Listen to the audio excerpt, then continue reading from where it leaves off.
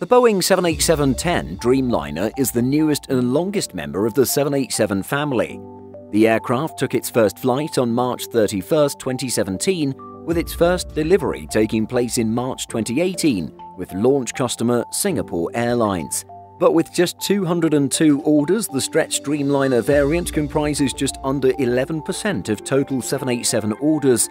Why isn't the 787-10 as popular as its shorter siblings?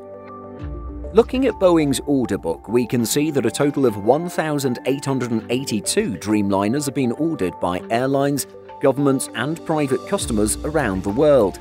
Here's how the three models compare in terms of orders logged. The 787-8 has 661 orders, 35.1%. The 787-9 has 1,009 orders, 53.6%. And the 787-10 has 202 orders, 10.7%. As you can see, the demand for the 787-10 is greatly eclipsed by the Dash 8 and Dash 9. We've noted time and time again that the 787 was a game-changing aircraft that would unlock long-distance, low-demand routes.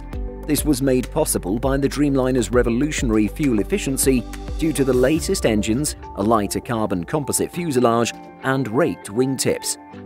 However, as is quite common with aircraft stretches, there is a trade-off when it comes to adding those additional fuselage sections to create greater capacity. This typically results in a loss of range, unless additional fuel tanks are added, in which case efficiency suffers. Therefore, while the 787-10 can carry 40 more passengers than the 787-9, it comes at a cost to the aircraft's range. Here's how the Dreamliner variants compare with this metric. The 787-8 has a range of 8,460 miles. The 787-9 can fly 8,785 miles. But the 787-10 has the shortest range of the three, with 7,400 miles.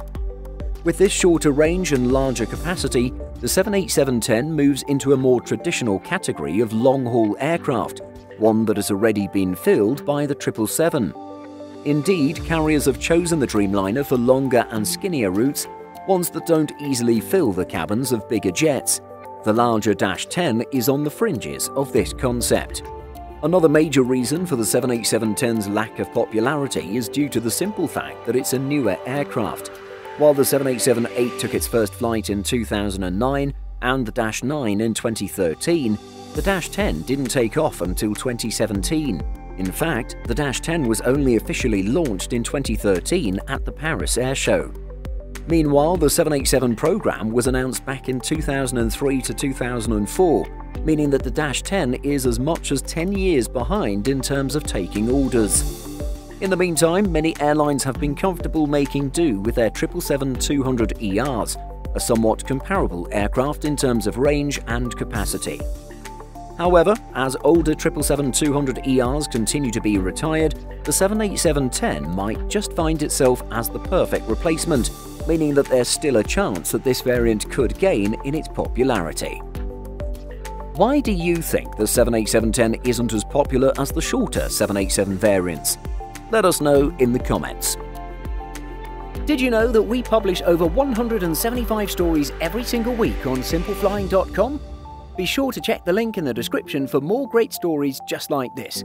Thanks for watching, and be sure to like and subscribe before you go.